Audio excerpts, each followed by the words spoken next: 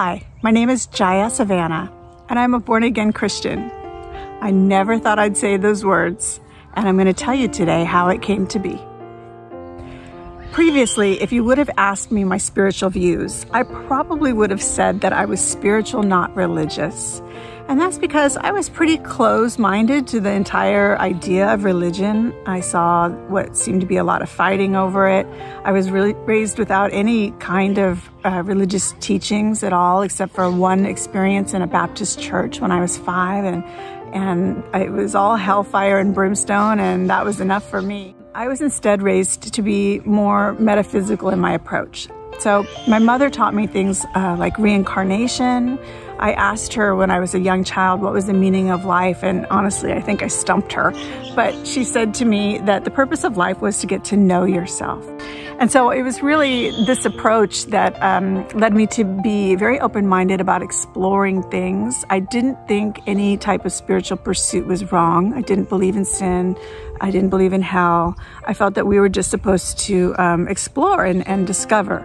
So I immediately gravitated towards reading books, even as a middle schooler, about astrology and the occult. And I later started doing things like tarot card reading. And I ended up in a place that was a psychic training center where I learned how to do a metaphysical type of meditation and psychic readings. In fact, later, after I graduated there, I became a professional psychic. A few years ago, I went through an exceptionally hard time, and it was a spiritually difficult time for me. I was finding that my beliefs were not really supporting my reality in a way that was working. I went through a year of awakening and struggle in equal doses. The awakening part was where I was having sudden epiphanies. I now know it was the Holy Spirit tapping on my shoulder. But at the time, what was happening was I would just become aware that things that I was believing in the New Age were not true. And it wasn't a logical conclusion I reached. It was just all of a sudden being aware that it wasn't true. And I would question, like, well, how come I'm not praying? Like, why am I doing this law of attraction thing, talking to the universe instead of praying? And I realized I need to get back to prayer. And I was sort of having these shifts, but I was still very much in my New Age worldview. In fact, I was doing professional tarot readings at the time. So I was pretty deep in.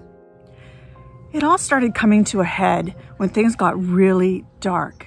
I was doing professional tarot readings for a living, so I was dealing with the occult and doing that all day long, and other people's spirits probably attacking me. I don't really know the full scope of it, but I also started getting waves of depression, and especially because my circumstances were dire. I had to move several times. I mean, literally, my life was falling apart, and I would try so hard to be positive because that's what I aspire to. But the truth is, I was having thoughts of not wanting to be here anymore. And those thoughts would come and they would go. At times I had the sense that maybe they weren't even me. It felt like it was a supernatural wave that would wash over me, unlike a regular depression. But it was serious, and I began to wonder if life was worth living. There came a time when the darkness that was surrounding me was so intense. I felt like a drowning person, just begging and praying for God.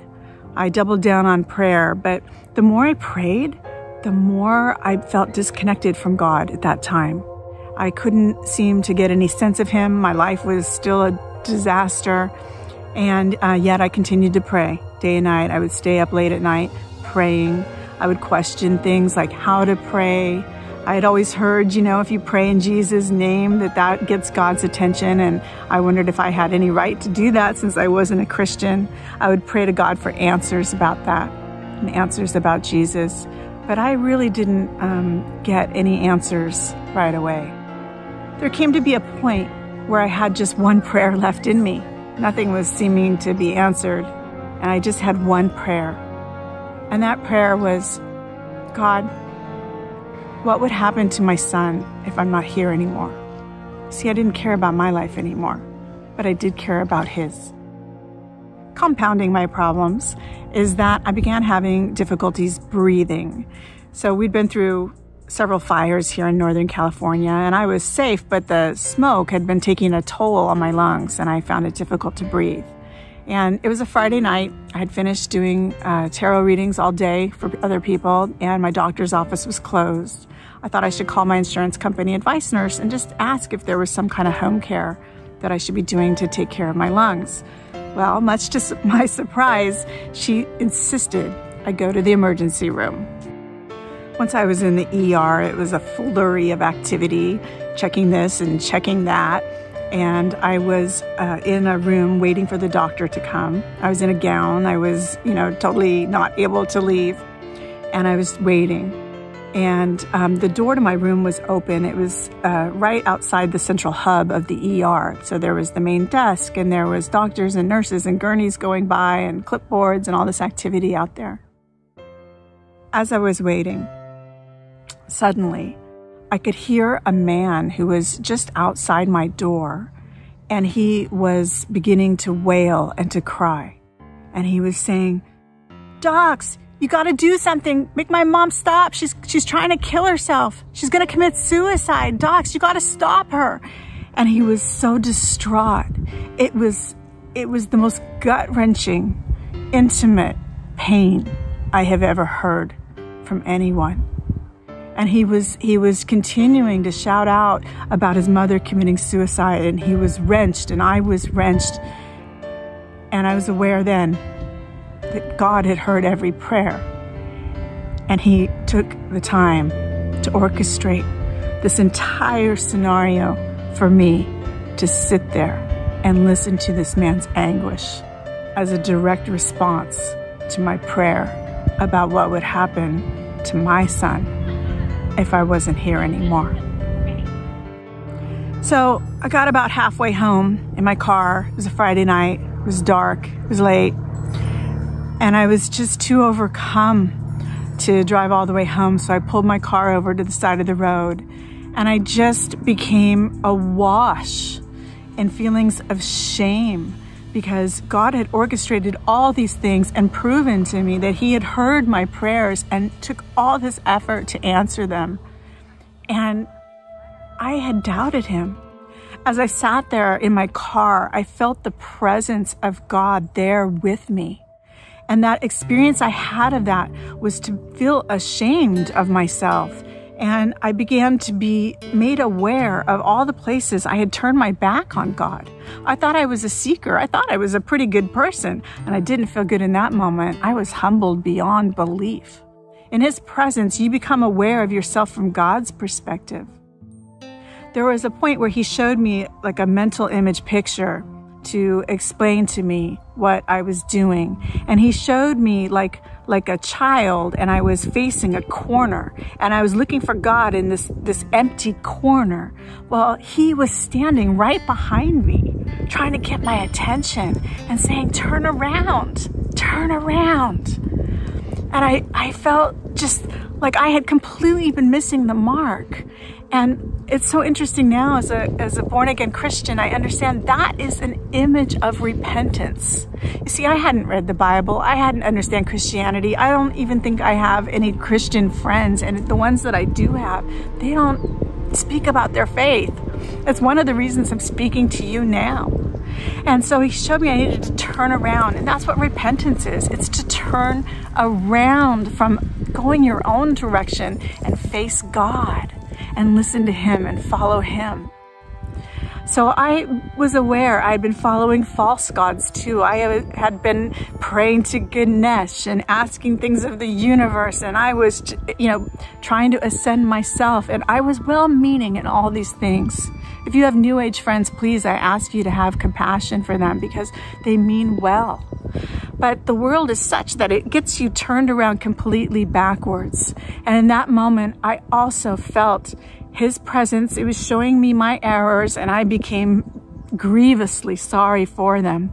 But I also felt his love washing over me. I was so awestruck by his patience, that he'd been with me many times in my life, and I've received healings and miracles before, and God had been with me this whole time, and I'd turned my back on him many, many times, and he never left me. The thing I found most objectionable about Christianity, I just knew in that moment it was true. What he said is true. He is the only way, that he is God. And I still, at that moment, I had many questions, things I didn't understand, but I just said at that moment, take me, I'm yours. I was willing to throw my life away, God. I throw my life away to you. Take it and do what you will with me. After that, I knew I was different. I didn't even tell anybody about it for several months after it happened to me. But I knew I was a Christian. I knew I was a disciple of Christ, and I had to figure out what that meant. I felt the Holy Spirit, which I didn't even understand fully at the time, but I felt the Holy Spirit with me. I felt him guiding me. He was giving me a hunger to read the Bible.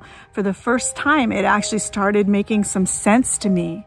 One thing that was amazing was that the darkness lifted. And now I'm more convinced than ever that it was spiritual attack. It wasn't the same as a regular depression. Christians do sometimes still struggle with depression if you have that kind of biochemical depression. But for me, it lifted. It was warfare. I felt that these things that were oppressing me had been taken away, and I felt so free. I still had many things in my life that were a mess and lots to clean up. But God was with me, and he walked me through all the challenges I had to clean my life up and make these changes. And he comforted me, and I prayed to him, and I knew he loved me, and I knew he heard every prayer. So friends, that's how I became a born-again Christian.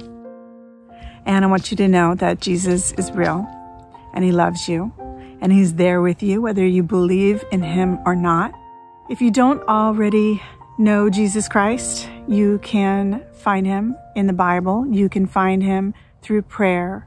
Really, it has to come from you. But if you pray for the truth, you will be given the truth. I'd like to end my testimony with a short prayer for you. So, Heavenly Father, I come to you this day in gratitude and thanks for all that you have done for me and all you have done for mankind. I pray that anyone listening today be touched by you, that you draw near to them, that you tap them with your presence, whether they are already a believer or whether they have still many doubts. Lord, I ask you to make your presence known. I know that you can reach out in ways that will supersede the usual paths that people will make, and that you can touch their hearts and answer their prayers and give them that confidence and surety that you are there for them.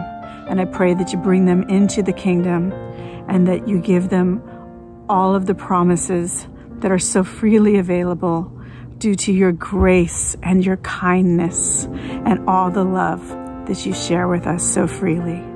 I thank you for this. In the name of Jesus, amen.